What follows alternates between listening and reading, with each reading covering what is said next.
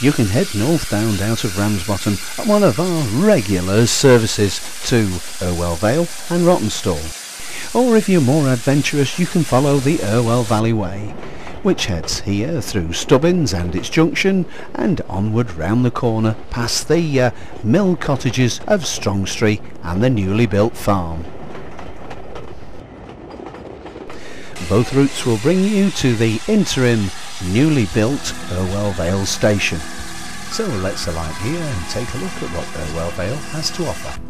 Entering the village from the station, our first views are of the wonderful millworkers' stone cottages, and the bridge crosses over the River Irwell, where it has merged with the River Ogden from Haslington. Once a source of power for the mills, it's now more recreational in its uses.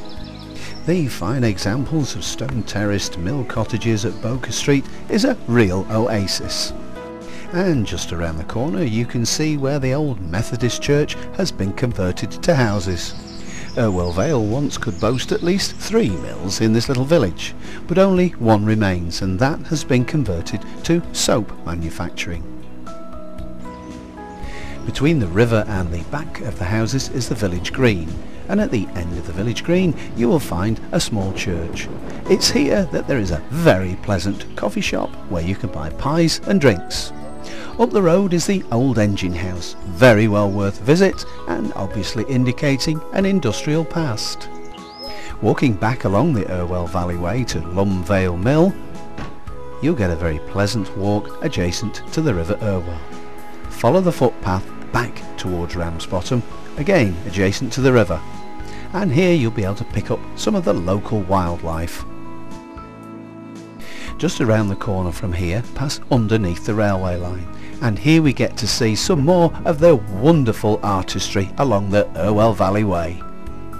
Remnant Kings, built in 1997. What a wonderful view, built from some of the mill wheels that there were around here. They seem to be breaking out of the earth, talking to one another, trying to rip out of the earth and head off into the distance. Very well worth a visit. The view from this point, especially in autumn, is breathtaking as the leaves change colour. From the small railway bridge, if you'd followed the main route up and onto the embankment, you'd come across the old viaduct which went to Haslington and Accrington. The route itself heads back to Ramsbottom and is part of the National Cycleway. Take the roads or the footpath, and 1.5 kilometres along it you'll find the best kept secret in Lancashire, the Helmshaw Textile Museum. Behind the more modern facade is the far more ancient mill and its primary building. There are many information boards to tell you the detailed history of the cotton mill here. The mill dam at the rear drives through the basement a large water wheel. These in turn operate the fulling stocks.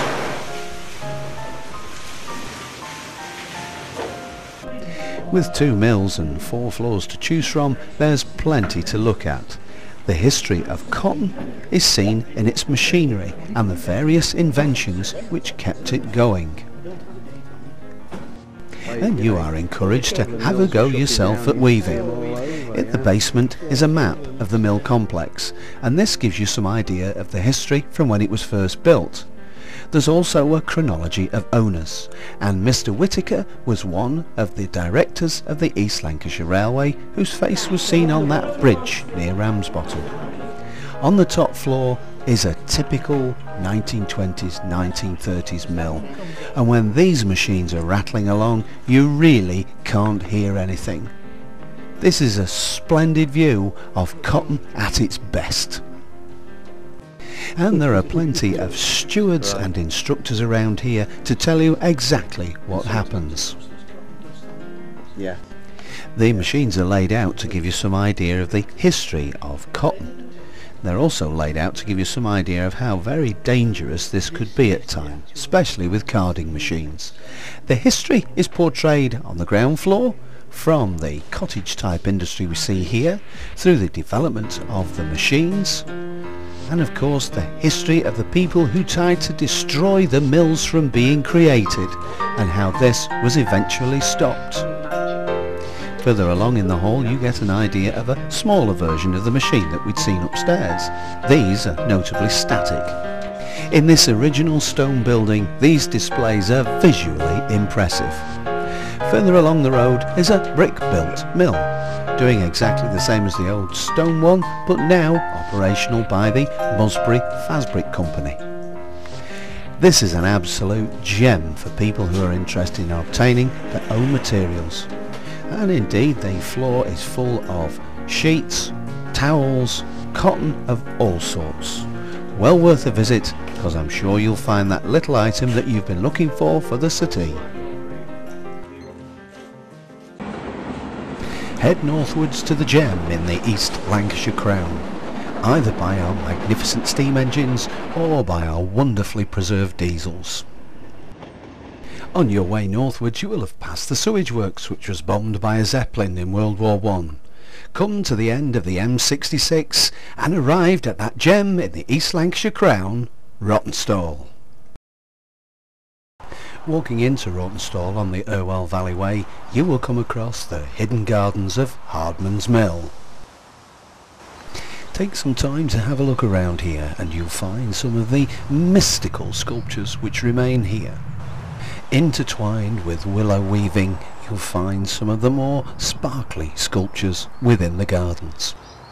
And on exit from these mystical gardens you'll find again the River Irwell, and on the other side the mill buildings that have left you with somewhere to sit and have your dinner.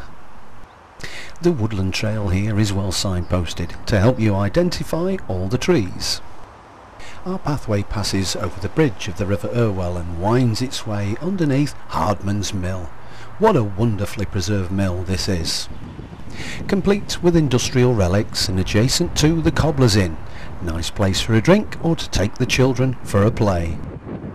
Turn around and at Rawtenstall West Crossing you'll find our next sculpture, the Gateway by Chrysalis Art. This is a sculptured railway line and gate showing steam engine type wheels, and I'm sure you'll agree is quite elaborate.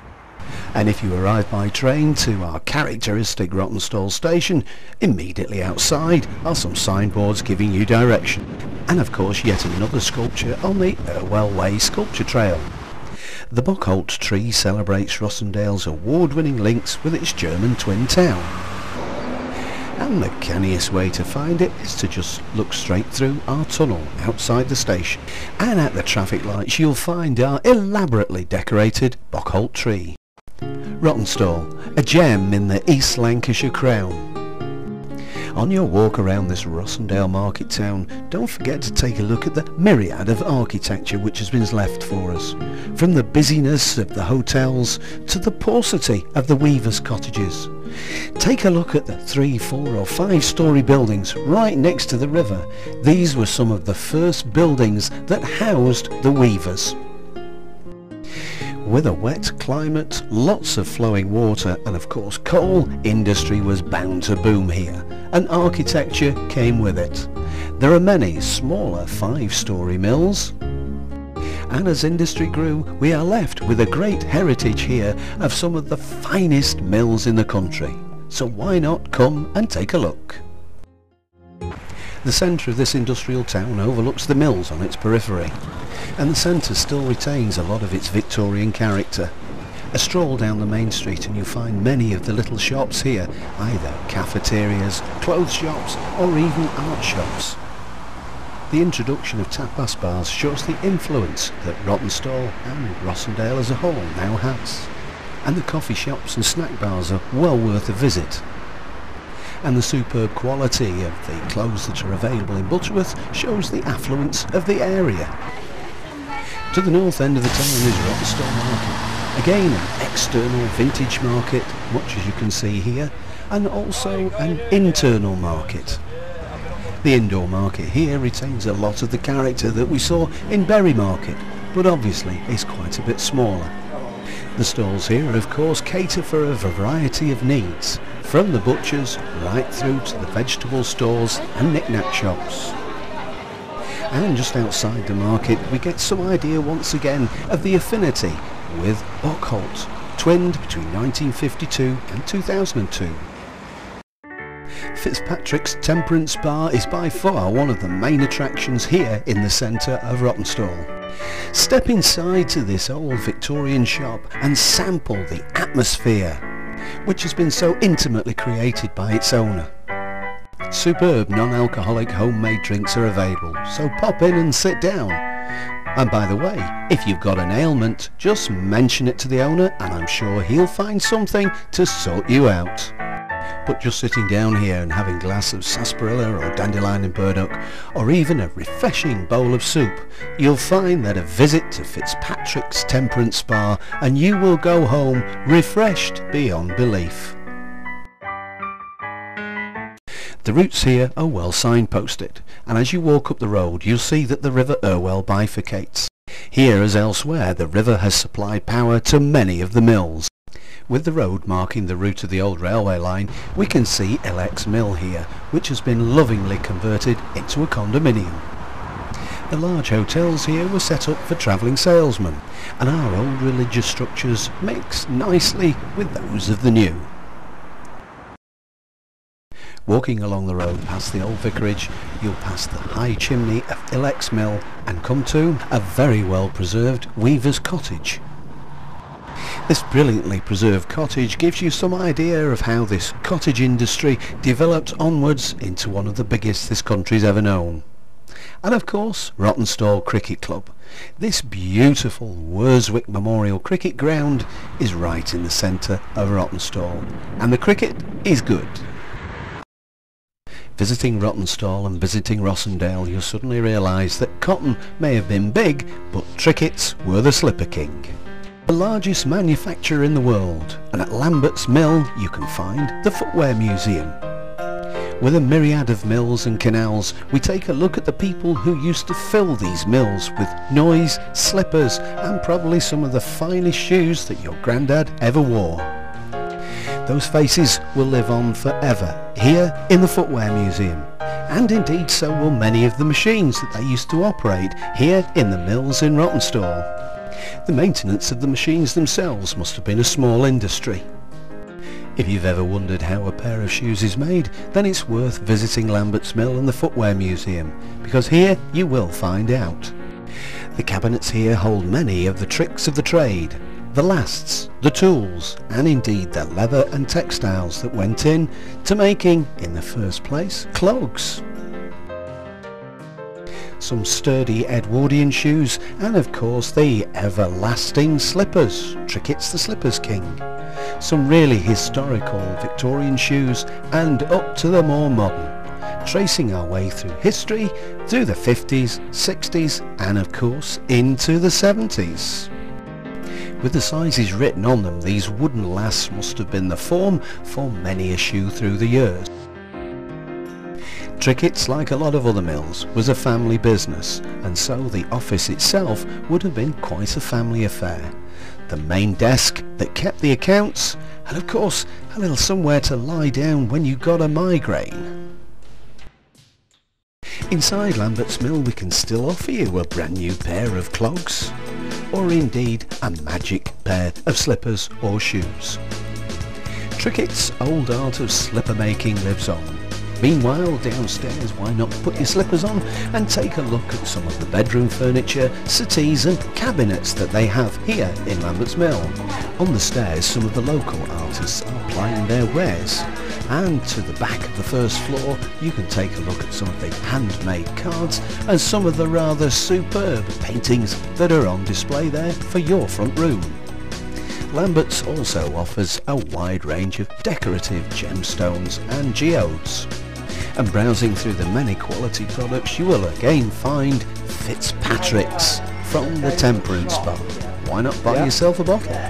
And if you want to add that special flavour to your cooking, why not take a look at Mike's homemade products? Delicious to say the least, and with Lancashire sauce.